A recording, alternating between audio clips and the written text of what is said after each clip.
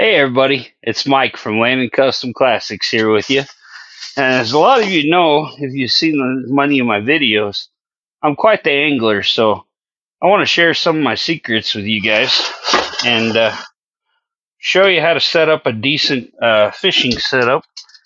We'll see what we got here. I got this box here got busted in my backpack, so I bought these new ones, and they're supposed to have some kind of Z-Rust infusion.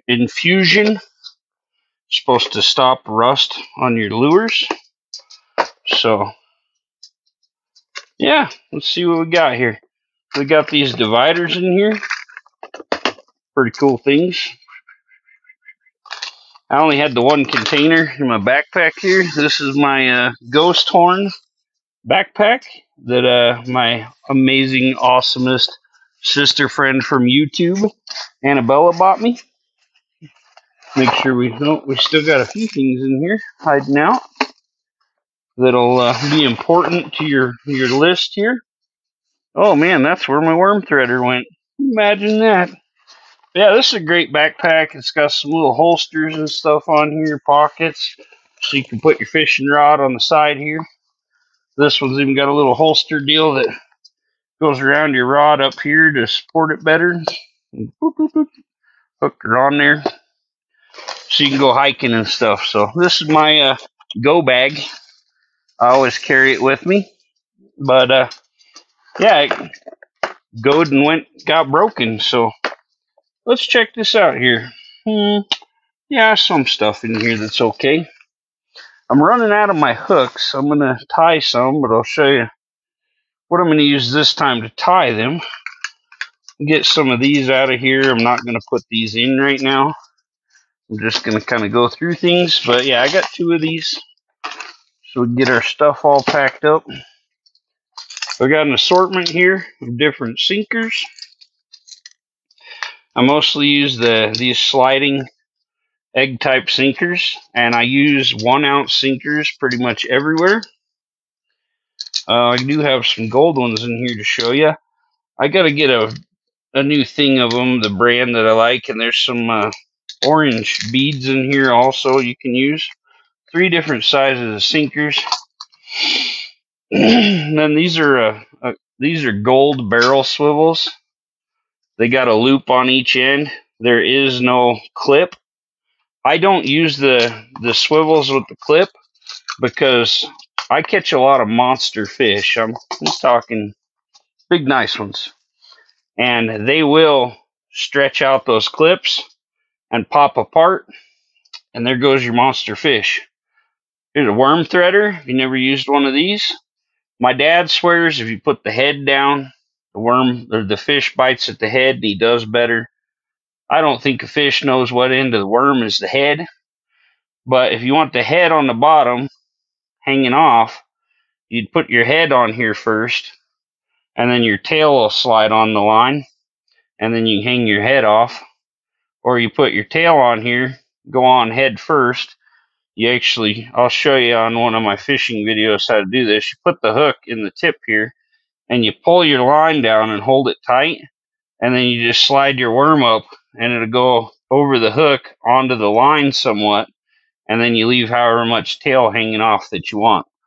But that's a good one to have in your box. When I'm fishing lakes or very calm parts of the river, these golf balls are an amazing trick. I like to get bright colored ones. This one's yellow. My other box I have some orange ones. And I drill a tiny little pilot hole in here. And these are just little hooks for like your coffee cups, whatever. Come here, Bella. Get up here, come on. You can be part of this video too, my little baby. Huh?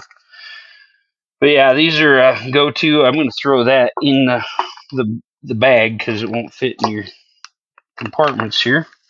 Go through this, show you some. This is a Maps little spinner. Sometimes these with the orange on them kind of gives it a blood look. This one's got some kind of rainbowy colors on it. Not my favorite, but these work all right. They have a pretty kind of brass body. You got a little red paint in the grooves here. Nice little lure. That one I don't like. I don't know why it's in here. I use a lot of these plain old time brass ones. It's got a little red bead on there and a little red piping on here. This is a pretty old one here, I'm sure.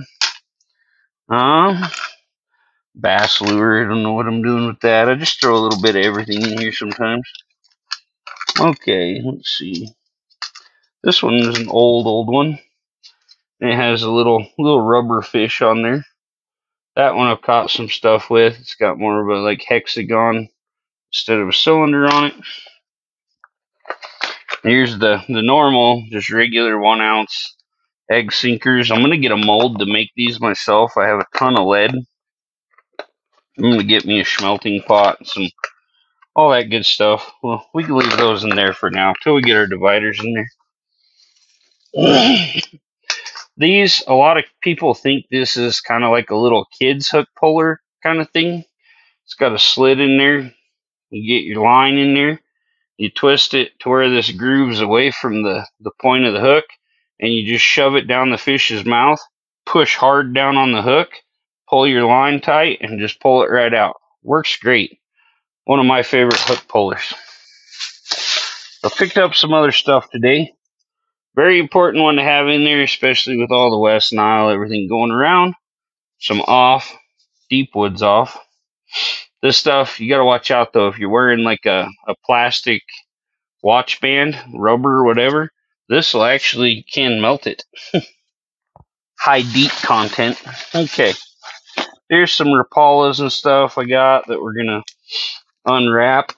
This one is supposed to swim from 4 to 6 feet, which in warmer water, that's about where the fish are. This one is just the silver extreme action slash bait. I've used these before and they're really good. I've done well with them on the Snake River and some of the lakes, reservoirs around here. This one's a little big. He's got red on the head, silver on the body, a little black down the back, and this red feathers on here. Kind of a little bit of little rainbow kind of stuff in there too. That gives a little shine, and the red always makes it look like blood. So that's good. Okay. This is one of my favorite all-around spinning lures. The Panther Martin, yellow with black spot or red spots, excuse me. And sometimes you can get them with the silver blade. Those work good as well, but this one right here is my favorite. The only place I haven't done really well with these is in the ocean. Saltwater, haven't had a lot of luck with them. I got a bunch of those. I got 3 of them today. And okay, my chain.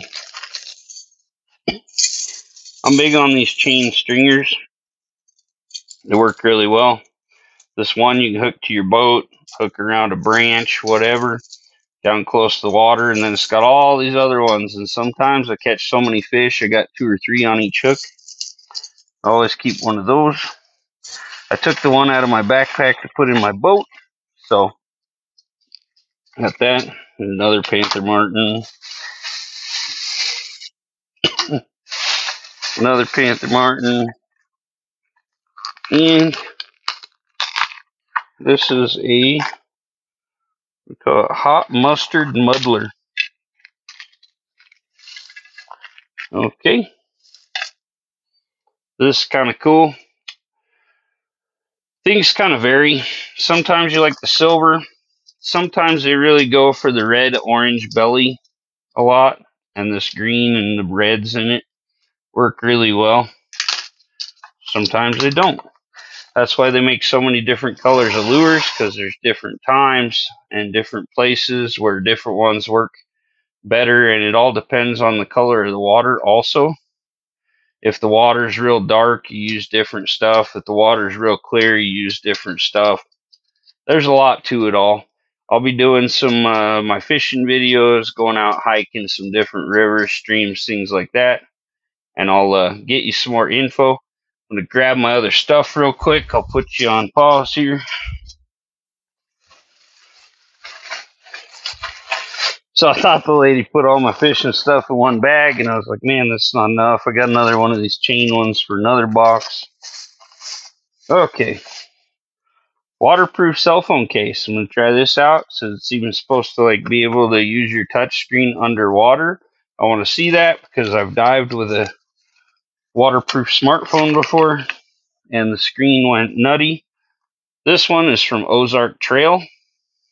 We'll check her out. I have a Samsung S23 Ultra. It looks like it'll just fit in this perch. It's almost like it's built for it. Okay, then we got Vanish. Easy casting, 14 pound. I like a fairly heavy leader, and this stuff's actually fairly thin also.